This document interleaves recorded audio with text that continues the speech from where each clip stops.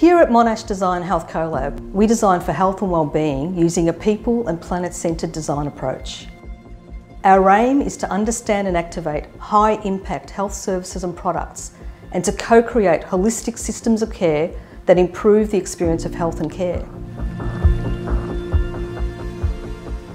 We're at the forefront of design research within the complex ecosystem of health and work in collaboration with patients, lived experience advocates, clinicians, healthcare workers, medical researchers, engineers, healthcare managers and industry partners. What sets us apart from other people that are working in this space is the design lens that we bring to it, the way that we can take a lot of disparate things and bring them together into one holistic kind of object, and also help to create a collaboration between industry and academia where we can help to make things that are at that interface between being something that's useful for research and something that's kind of going to go out into the world and have that real world impact. We worked really closely with SensiLab in the Faculty of IT to build a melanopic eye light sensor where we worked with a clinician who had a clinical need to collect a data point that they couldn't collect about people's exposure to light, but then integrate it into something that people would be really happy wearing as they went around about their day-to-day lives. And then that's continued for me in projects with Blundstone, where we've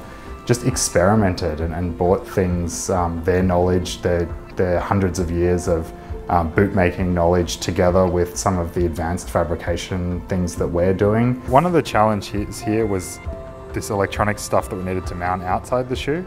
And that's also where it's great to have the collaboration of a lot of different people from IT, engineering, etc. that can help us fine-tune that. So in the Monash Design Health Collab, the work that I'm leading is around co-designing new models of care for the healthcare industry and also really building the capability in our wearables and sensing technologies. So our main point of difference as a research lab that's working in the design of wearables and sensing technologies and MedTech is that we bring the university with us.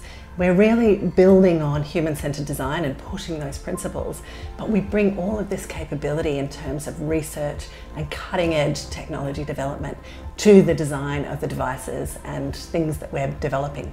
So the Tactile Toolkit is a toolkit that we've been developing for about the last 5 years, and it helps us to collaboratively map journeys of care for people who are in the healthcare system. So we bring groups of people together and we ask them to think about the lived experience of navigating care and think about what is it like from their perspective. It might be working at a system level, but the individual could be experiencing trauma. In our field, you can't do anything without collaborating. We have a lot of collaborators. We have multiple organizations. I am personally working very closely with a company called MicroX based in South Australia. They are world leaders in nano X-ray technology. We are working together with the United States government, Department of Homeland Security and the TSA to essentially rethink and redesign the entire security checkout process. We're now looking at a much more advanced, much more user-friendly kind of system. So we are looking at essentially fitting a CT scanner into a box this small and combining that together with radar panels. We're creating these self-checkout systems, which is something where you can come in and you do your own screening. You load your own bag, your X-ray gets done here, the radar's there to help you. Over time, we came to agree that we should get started with the stroke imager because stroke is a major issue that we're facing in Australia and around the world.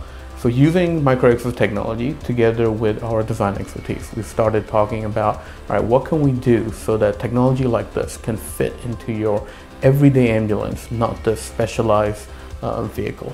Because the scanner can be made much smaller and it consumes a lot less energy, we now have the potential to put it in your standard road ambulance, in air ambulances, and sometimes in the future, possibly even in much lighter vehicles. It's an incredibly powerful collaborative nucleus that we have here, and I can't think of another place where I would have the same kind of opportunity.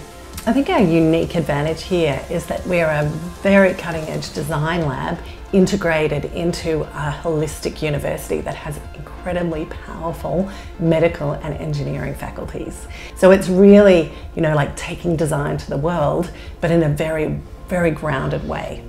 Doing this product development work in the university is really great as a way to engage the next generation of students in learning about the importance of design in the development of medical technologies, and also just expose them to some real world challenges that people are facing in healthcare.